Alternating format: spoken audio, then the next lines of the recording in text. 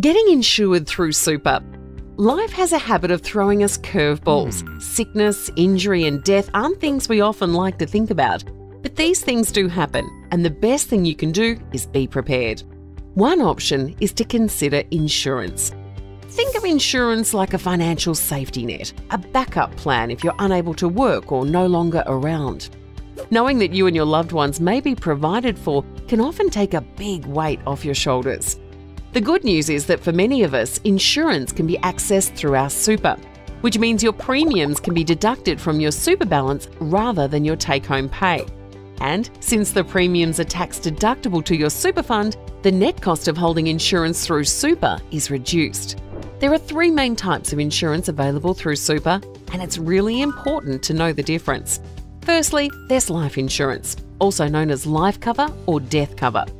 If you were to pass away, your nominated beneficiaries could receive a lump sum or income stream from your super.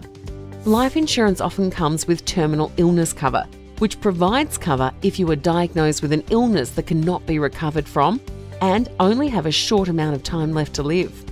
Then there's total and permanent disability, or TPD insurance.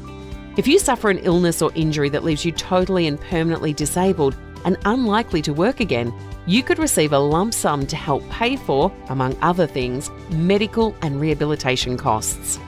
And finally, income protection or salary continuance insurance.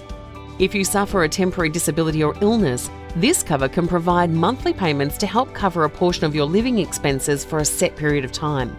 Because insurance can be important and many people overlook it, your super fund may automatically add life, TPD, and/or income protection insurance to your super account when you become a member.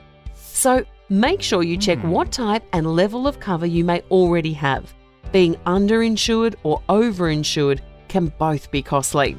It's also important to consider the premiums in terms of their impact on your super balance over time and whether it may be appropriate to offset this with extra contributions. And before you make any decisions about your insurance, it's crucial to consider your own personal circumstances when weighing up what type and level of insurance cover makes sense for you.